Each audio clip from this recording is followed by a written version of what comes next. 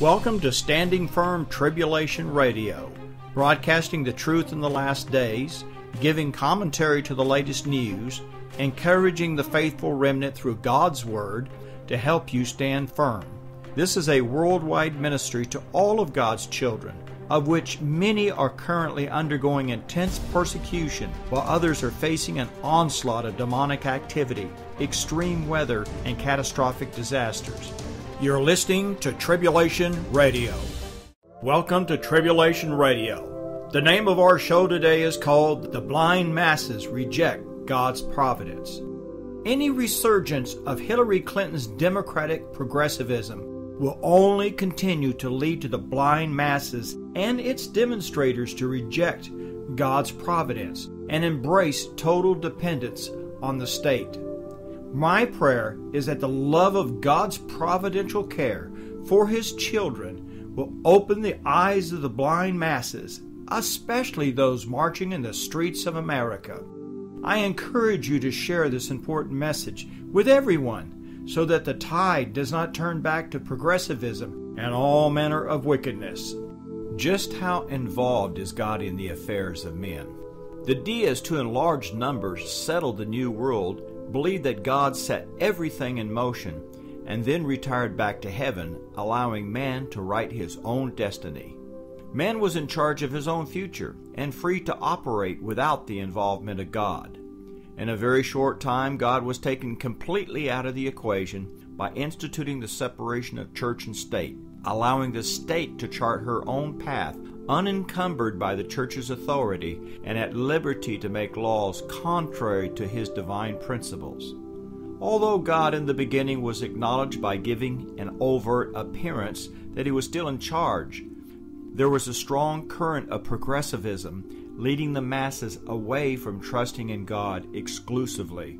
In time, this movement, championed by the progressives, would influence every system developed by modern man, from German socialism in the late 1800s to Russian communism at the beginning of the next century.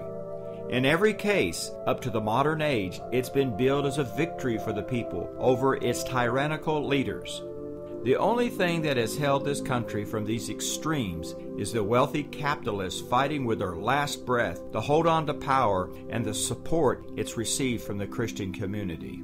After many years of leading the masses to trust in their own government for schooling, health care, welfare, and other social services, I am afraid that the days are numbered as we slip into socialism, forcing capitalism to adhere to the new doctrine. All of our support and fighting will not change the inevitable, but we can stand firm and not be swept away by the tide of deception.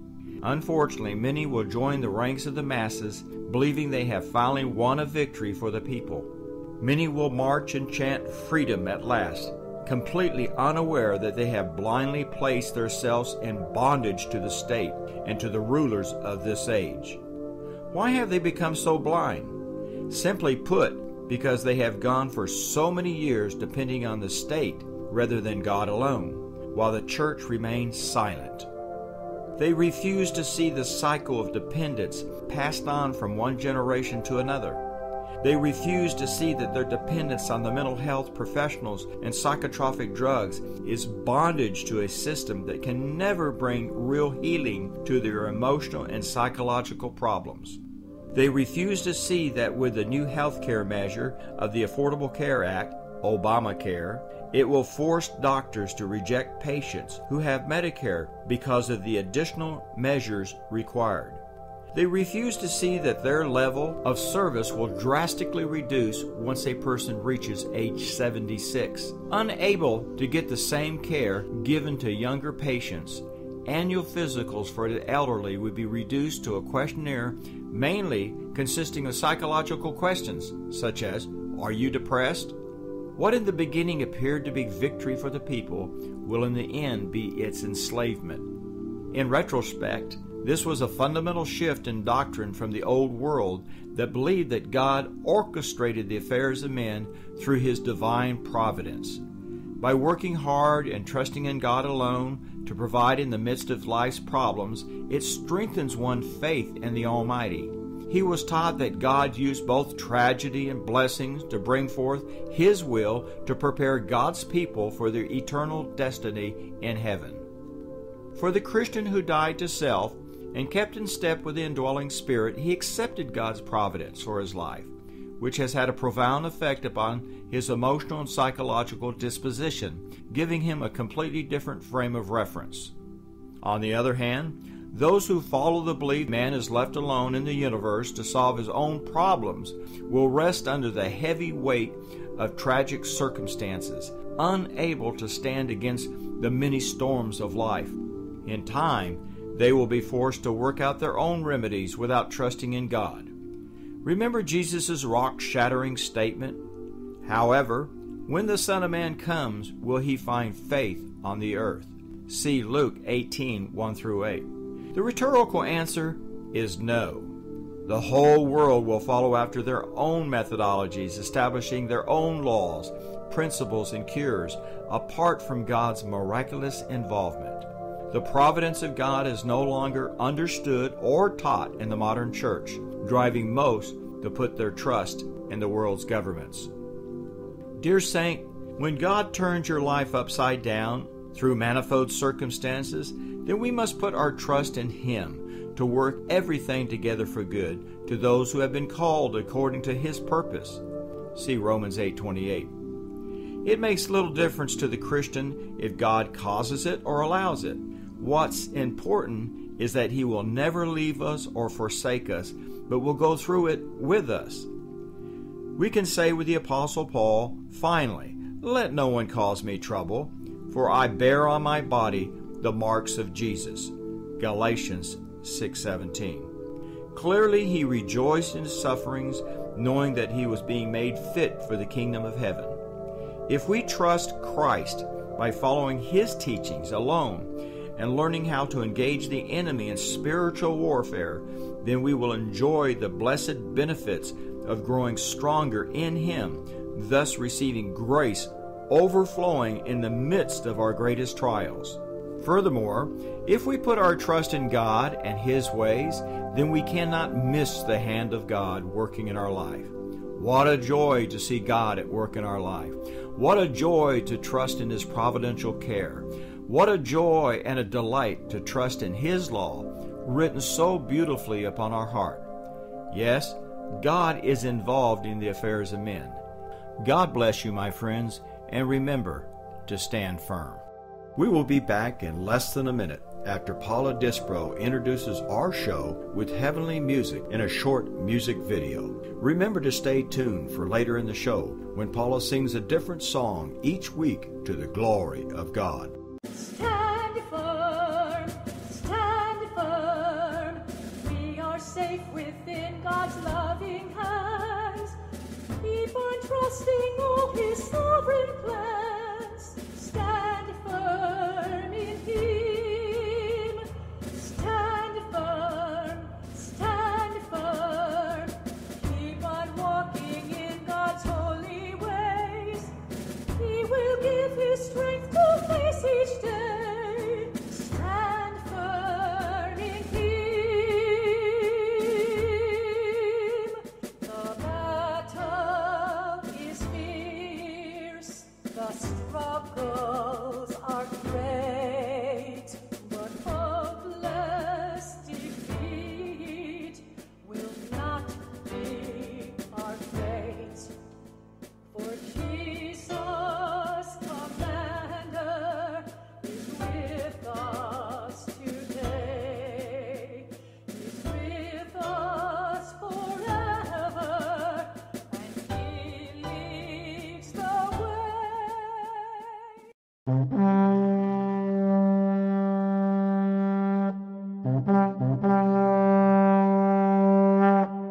The Clinton campaign says that we are taking part in the recount. Really? How decisive is that? They are telling all the demonstrators and all those crying college kids that yes, maybe there's a chance that they can continue to follow the progressive agenda and receive all their free perks. So where is the healing? She said that she accepted the results of the election, But now it clearly looks like she's going back on her word, and the division will continue. Now, I suppose we need to be concerned about the authenticity of the recount. After the votes have been sitting for weeks, guarded or unguarded, we don't know, to be recounted. This is a travesty. Where is the outcry of the Christian community? Are we going to just sit by idly and allow this to happen? Come on, people. It's time to stand up for what we believe in. We just talked about the providence of God and His desire to be involved in the affairs of men. Well, He's leading me to speak these words now. Perhaps He's leading you to listen and put a stop to this travesty, bring healing to a divided nation, to allow her to return to God. In other news, we have seen Israel on fire, presumably set by Muslim terrorists, which caused every Christian to cry out to God for their deliverance. We pray not only for their deliverance from the fires scorching the countryside and their cities, but we cry out for their deliverance from the blindness imposed upon them by Satan, not allowing them to see Jesus Christ as their true and only Messiah. For I would not, brethren, that ye should be ignorant of this mystery, lest ye should be wise of your own conceits, that blindness in part is happened to Israel, until the fullness of the Gentiles be come in. And so all Israel shall be saved, as it is written, There shall come out of Sion the deliverer, and shall turn away ungodliness from Jacob. For this is my covenant unto them, when I shall take away their sins. Romans 11:25 and 27. I'll be back after a 30-second station break. Are you prepared to stand firm against wars, plagues, pestilence, and every manner of catastrophe? Are you prepared to stand firm against the devastating natural disasters taking its toll on humanity?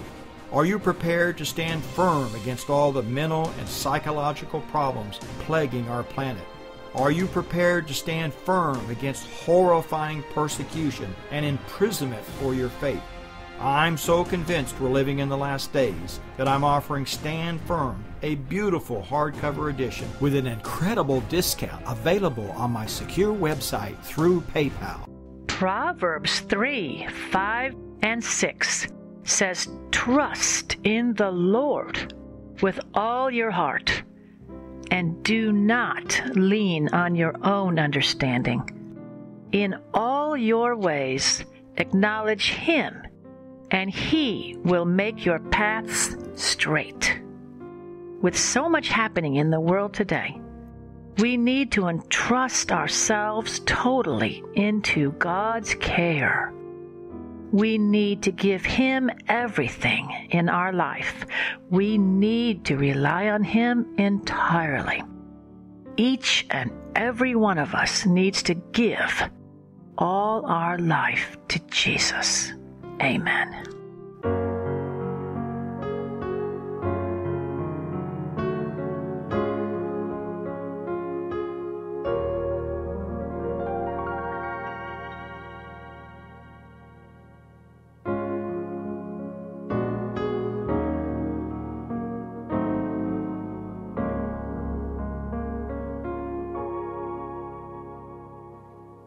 Give all your life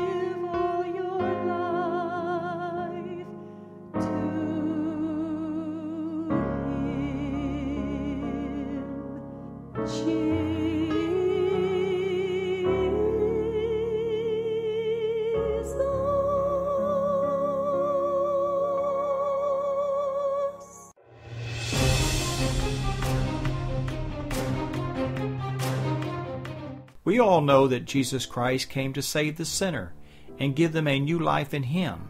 But what many of us have forgotten is the true nature of sin.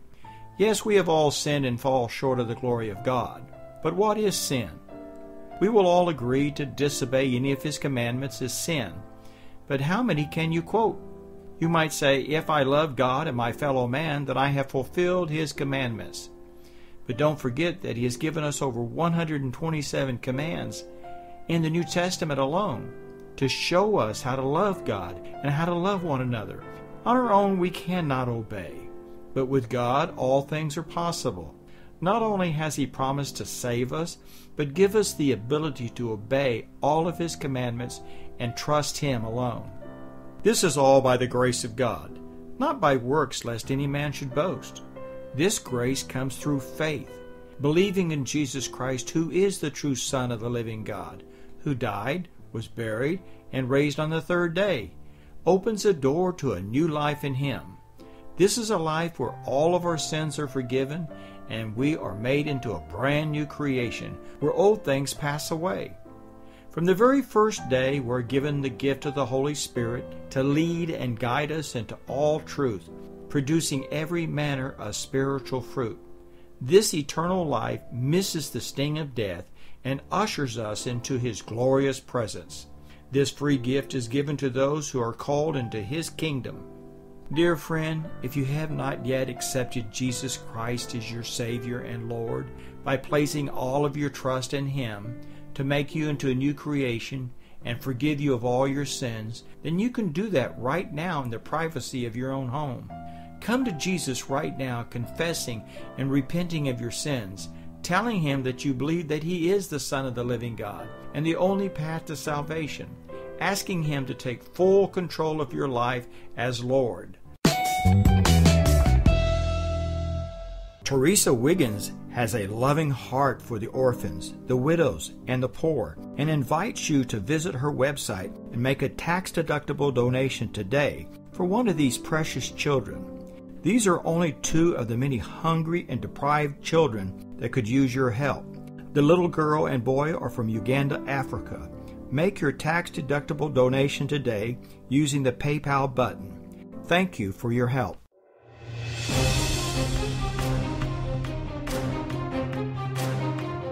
Thank you for listening to Tribulation Radio. I pray that God has richly blessed your listening experience. Please help us spread the truth by telling your friends and family about Tribulation Radio. May our God bless and protect you until we meet again.